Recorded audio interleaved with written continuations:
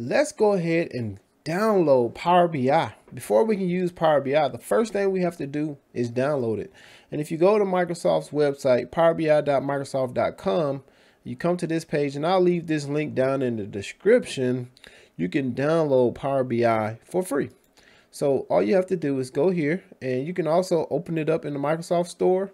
And I'll tell you some of the advantages from opening it up in the Microsoft Store is when you download it from here in the Microsoft Store, what this does, it gives you the ability to get all of the Power BI desktop updates without you having to reinstall and download Power BI every time a new update comes out. So this is a sure way to have the latest and greatest updates in Power BI.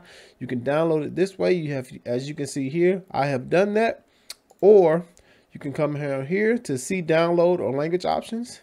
This will give you the ability to download Microsoft Power BI Desktop and pick the desired language that you speak if you have a particular reference that you want to do. Next, you can come down here to details and system requirements. This will basically let you know what version of Power BI you're going to be installing.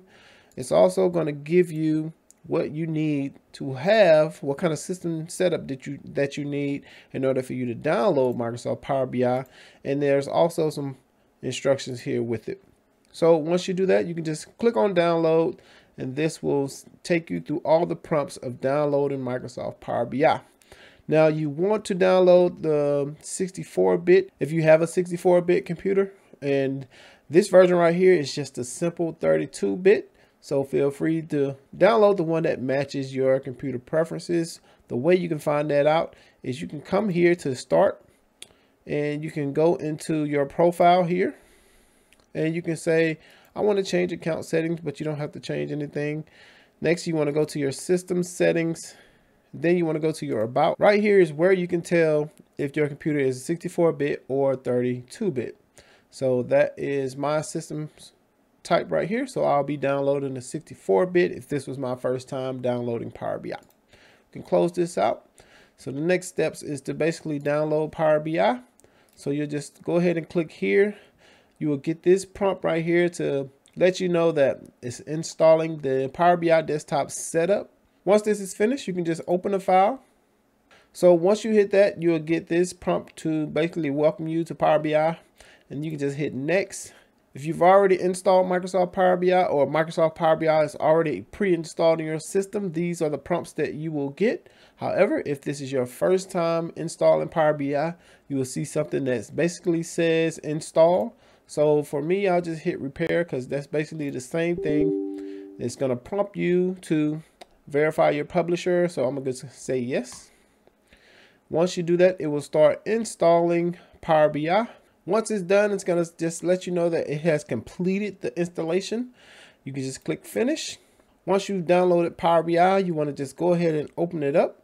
So we're going to click on Power BI Desktop.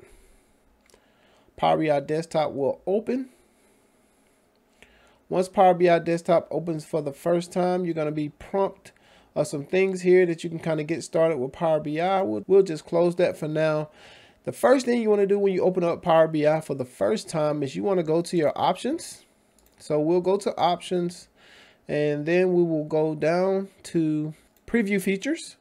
And in your preview features is basically going to let you know that the version of Power BI that you downloaded also comes with a lot of different new features, and those features will be displayed here. And you can either check those features off if you want to try some of those new features, or you can uncheck those features if you're not interested, and then you just hit OK.